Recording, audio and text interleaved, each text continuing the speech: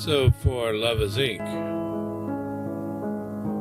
I showed you what Full On Drama has said here. Full On Drama came to this community without speaking of sound from her voice, pretended to be a male, born a male, and hit on straight women. Told everyone that she was born a male. Then when she got caught up in her own sexual drama behind the scenes, Randy tried to get her to just come on out and speak so we can hear you, and then maybe people will understand. That's when she became a transgender. I support anybody who is trying to be what they feel like, what they wish to be. I do not support people who make a joke of sexual identities. And that's what Full On Drama was doing. She also pretended at one time to be a 17-year-old African-American boy. You can see clearly what she wrote. So this is why I'm not buying it. I'm not bashing her. I'm bashing the fact that she uses transgender identity to create controversy and play the victim on YouTube. That's what she does. I certainly appreciate your candor and you standing up for what you feel is right. But you're sadly mistaken in this particular case. What we have here is an extenuating circumstance with this particular individual.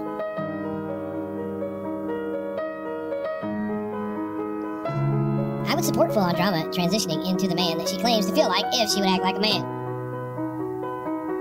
and be held to the same standards that other men in this community are held to. So I hope you understand, Lovers Inc., Mallory. I respect you. I think you're kind of funny. And I see 100% woman in you whenever you speak or do it live. Because that's what you are. You are that. I thank you for answering questions about what it's like to make the transition so that people that don't understand do understand. But this one right here, Mallory, please do your research. Hopefully you and I can remain cordial because I like your content. I think you're cool.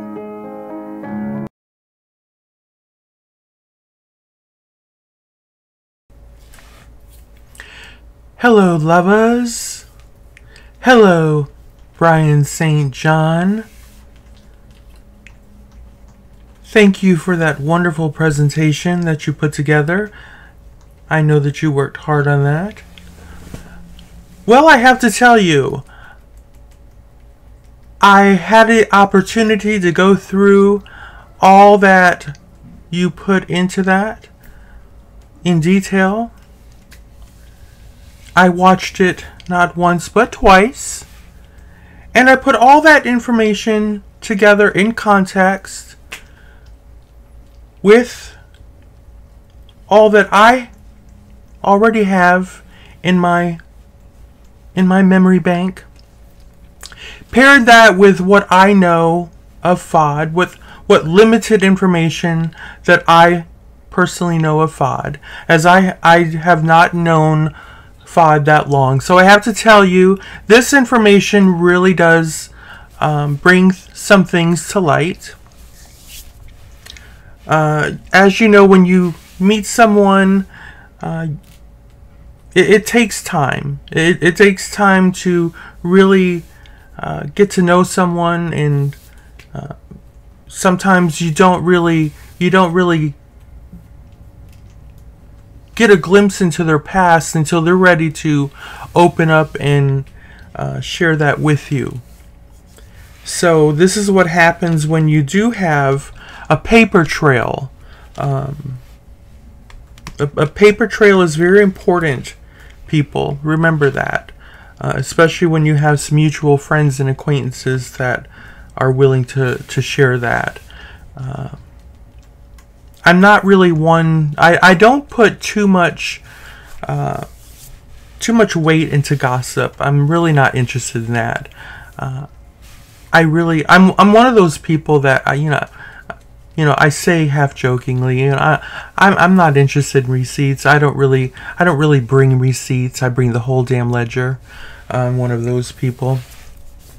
So Bryan St. John did did produce some receipts, and I really appreciate that. So here's the thing. Last night, I believe it was last night, I had went on a panel, and I somewhat challenged a few of the people on Republicans Ash channel. Bryan St. John was one of them. Bombshell was another. And they in my opinion, they were unnecessarily questioning Fod's, the seriousness of Fod's transness,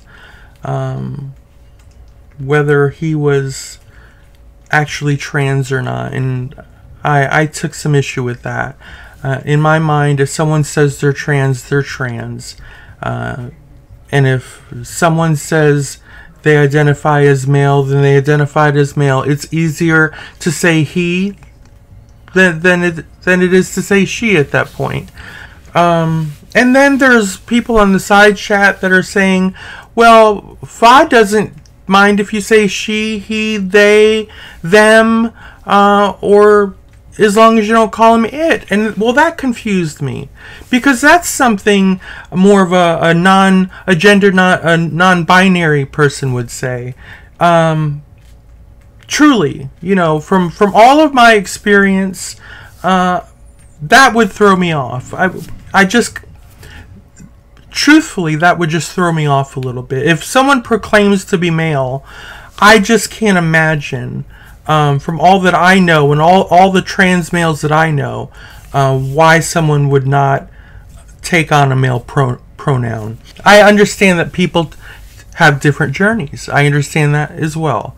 But still, that puzzles me. And I had said, I'm going to need to hear Fod say that to add clarity. Until then, I just have to refer to him as he, out of just pure respect. Well, the truth is, last night I heard Fod say that. I was listening to his stream last night, as I often do.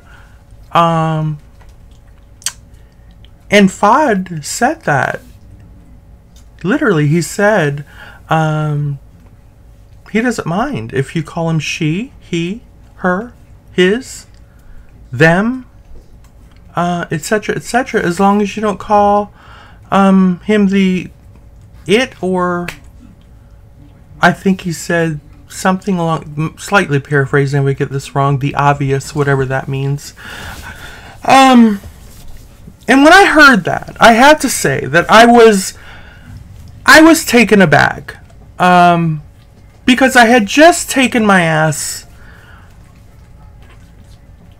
up onto a panel, and I had literally challenged a couple people.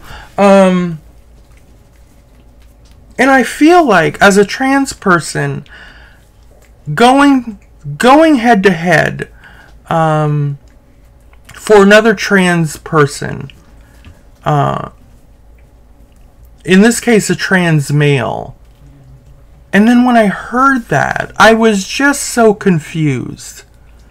And I don't like to be confused. When I go on panel, or when I take a public stand for trans people, and or even just a specific trans person, because to me, if I take that if I take that for a stand for a specific trans person, I always will parlay that right out for trans people in general. It will somehow be a stand for all trans people, if that makes any sense. And that did not happen, because that would not apply to all trans people as I know it. That became a very unique situation for me. And when I say a very unique situation, that is literally something I have never heard of. And I just would I just would never, let me put it this way. I would never do that again. I will say that. That's not something I'd do again. In full disclosure, FOD never asked me to do that. FOD never asked me to do that. I never, I'm not even saying that.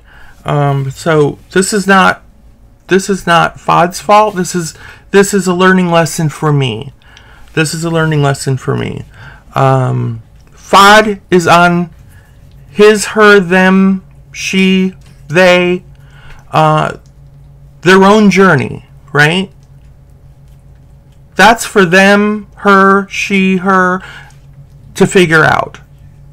I can't, at this point in time, I would have loved to have taken FOD by their hand, right? I would have loved to have taken FOD by their hand and just guided them in any way that I could. Lended my experience in any way that I could. But I really believe FOD is not at the point where FOD is ready, or willing for that matter, at this point, to reach back. I don't believe that. And I just don't believe that I don't believe right now that I have the proper experience to deal with this particular situation. Given all the information that I read, given what I've heard with my own ears, I think there's a lot of confusion there. I think there's probably room for professional help there. I really do. There may be. I don't know if FOD is seeking professional help. Full disclosure again, I don't know that much about FOD. But based on everything that I know up until this point, everything that I've read that Bryan St. John has brought to my attention, everything that I have heard, right, with my own ears, interactions that I've had with FOD, things that I have listened to, and I've enjoyed FOD, right? I think FOD is a firecracker in so many ways. I think FOD is a firecracker in so many ways. I enjoy listening to the antics. I do.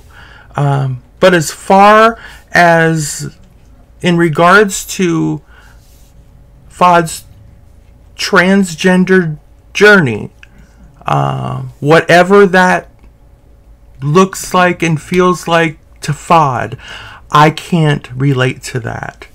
I just can't relate to that at this point. In the future, if that becomes more clear, or more palatable to me, and FOD feels like he could use any guidance, I would be more than happy to extend any guidance that I could possibly offer. But at this time, I just would not know how to do that.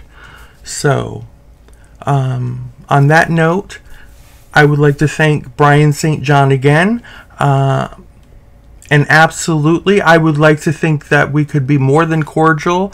I think you're a wonderful spoken gentleman. I appreciate that you treated me last night, as well as everyone on that panel.